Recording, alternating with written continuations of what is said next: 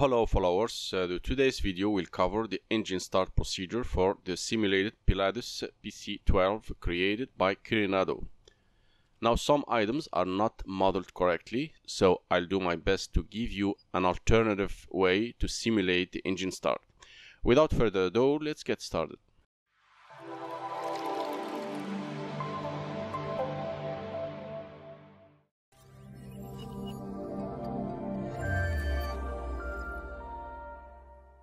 The engine start procedure comes after the interior pre-flight check, which I've already accomplished. Now before I start the engine, I check that my parking brake is on. Since the standby switch is not modeled correctly, you can see here it's not working. So I'll need to get electrical power directly from the two batteries. Battery 1 and 2 go on. I check for 24 volts minimum for engine start, and it is. Now on the right side of the overhead panel, we check that all switches are dark except the inertial separator. We turn this on, and no smoking and seatbelt switches go on as well. Now we move to the left side of the overhead panel and we turn on the nav light. On lower part of the center panel, I test the EPS with the switch to test position, and I need to have battery test green light on for at least 5 seconds. Then I turn it to arm and I check the amber light is on. Landing gear lights checked for 3 green.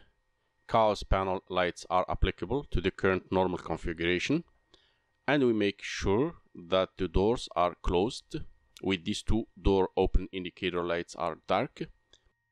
Environmental control system switch off. The manual override lever MOR off. PCL or power control lever back at idle, and condition lever cut off feather. And before we crank the engine, make sure to get the beacon light on. Now I check that the propeller area is clear. Now to initiate the start, I go to the overhead panel, then I press the starter switch. NG is rising. Normally we need at least 13% NG before we can move the condition lever to ground idle, but this Carenado PC-12 can go only to 12% max, so we have to go with that. NG is at 12%, condition lever to ground idle. Fuel flow is coming up, and we check that NG is not stuck and the ITT is rising nicely and not going too high. Oil pressure is rising.